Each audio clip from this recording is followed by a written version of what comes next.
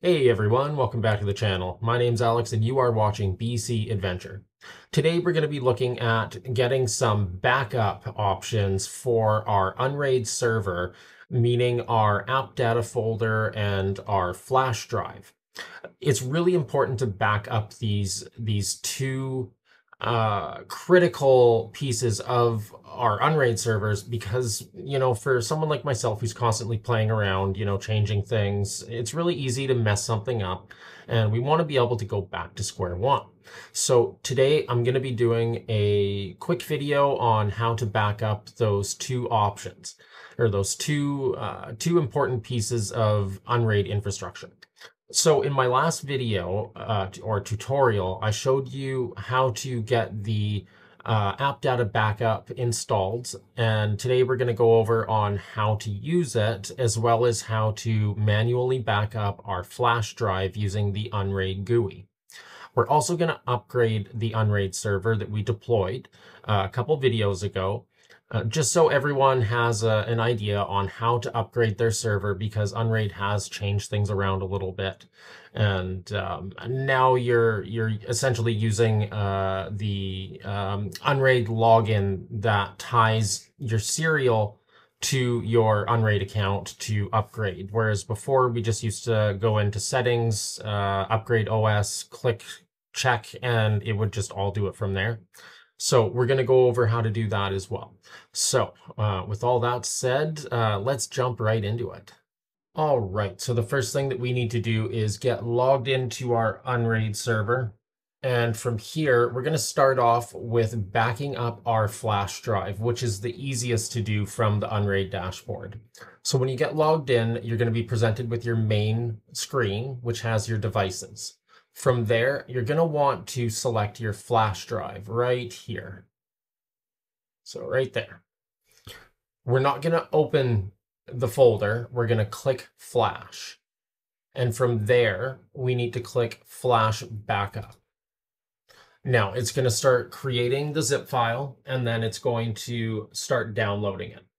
Now, if you were ever in a situation where your Unraid flash drive died, or something went wrong with settings you were changing around, all you would need to do is get the Unraid flash tool from their website, and then you can actually import this backup file to reburn to another flash drive or your existing flash drive. And then you can go right back to where you started off before any issues started. So this is going to take a few minutes. Oh, there we go. It's done already. So we're just going to click allow. It's going to send it over, and we've got the whole thing right here. Now, if you're on a Mac, it's going to automatically uncompress it. So it's best to do this on a Windows system, or you can just recompress it using the built-in Mac tools. But I've had the best success using the Windows a Windows system to do this. It's perfectly fine doing it on a Mac. There's just that extra step of recompressing it. So once that's done, you can open up your Unraid tool and you can flash this back to your USB drive, and it'll put you right back to where you were before you had any issues. Now, the next thing we need to do is set up our, where are we here? Go to our plugins. We need to set up our app data backup. So what I did originally was tried to create a folder using the app data backup tool, but that does not work. So we're going to go over to shares. We're going to add a share, and we're just going to call it app data backup. And we're going to add that share. Now, I don't want this exported. I want this to be left as is. I want as little chances as possible of this getting messed up. So we're going to go back over to our plugins. And then from here, we're going to click the App Data Shield. And we need to set where this is going to go. So I'm going to go back to User and App Data Backup. And that's it. And then from here, we're just going to click Save. And then we're going to click on Manual Backup, and yep. So what it's doing right now is it's stopping the containers, it's taking a backup, and then it's starting the container back up.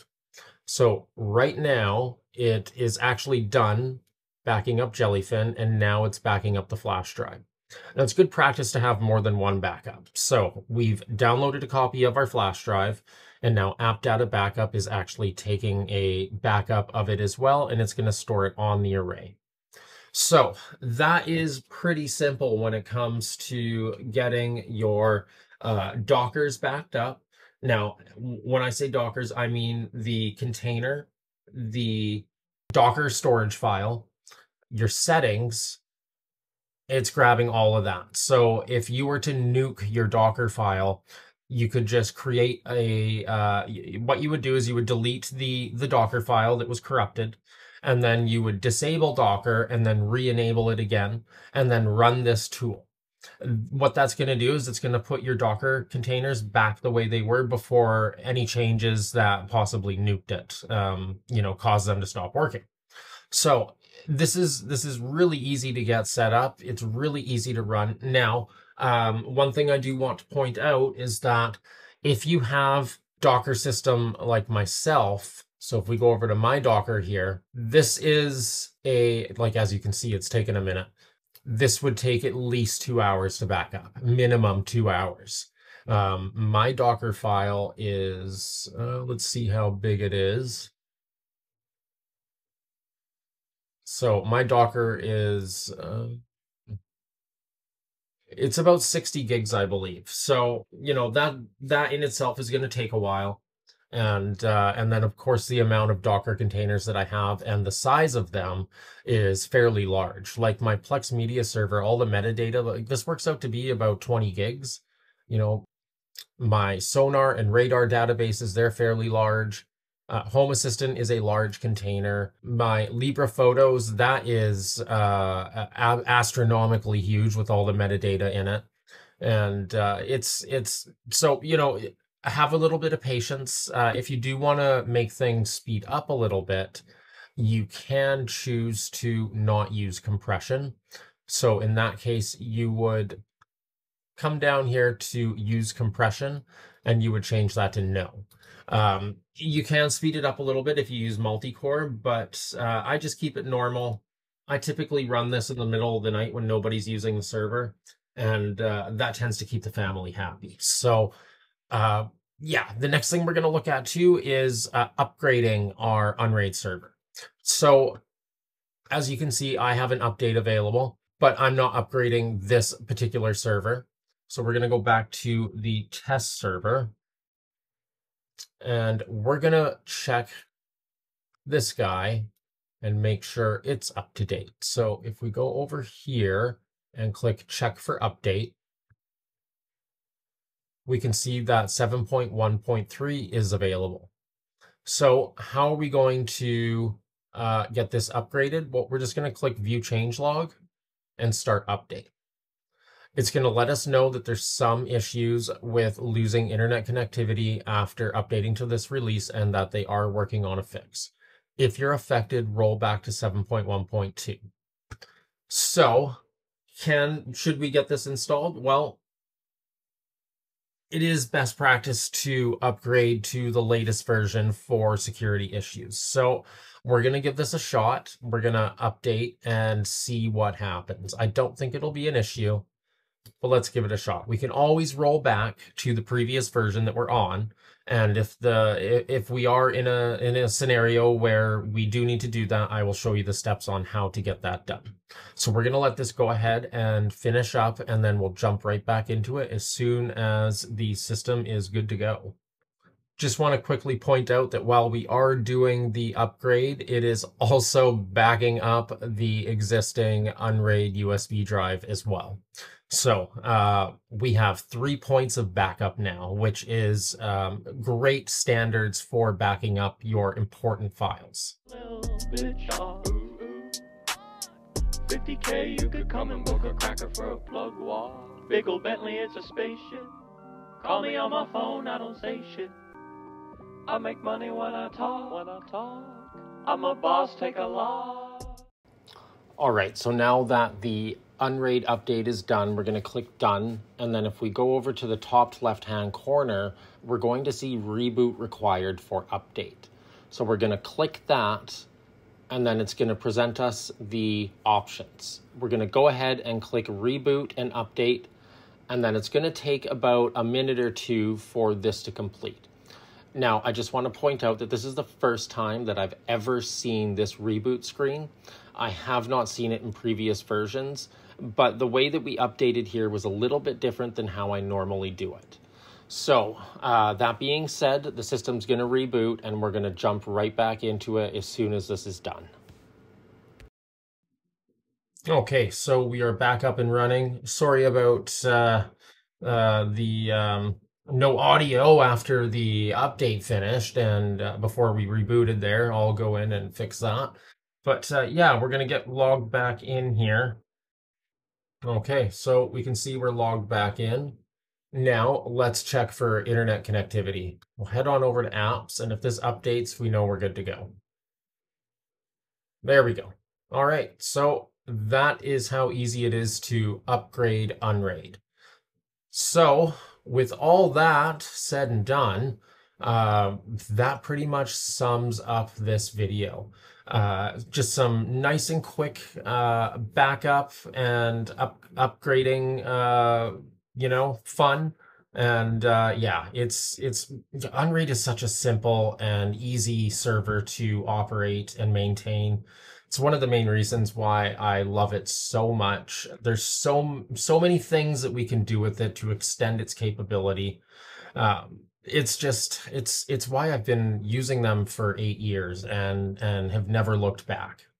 With that being said, though, I would like to look into other options such as TrueNAS and Proxmox. So I'm going to be looking at doing some videos on those guys in the next few weeks here. Proxmox really has caught my attention in the last few months, so I'm thinking that's where I'm going to start. It seems like it's a little bit easier of a server operating system to get up and running.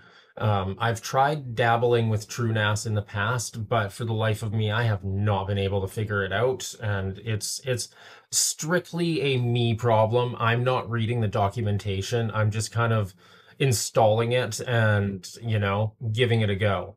And as we've experienced here on the channel before, that's not the best way to tackle new projects. So I'm gonna spend a week or two looking into TrueNAS before I even think about touching it for a video.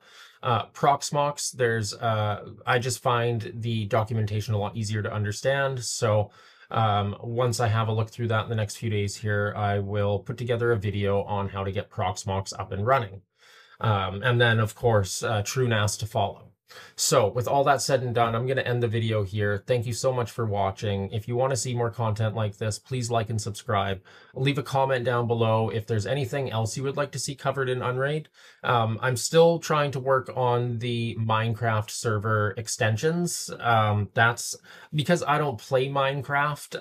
It's a little difficult for me to figure all that stuff out, but nonetheless, I'm going to work on it because it is one of the most requested things I have gotten is how do we add some extensions to Crafty or the original Minecraft server that I originally installed a few months ago.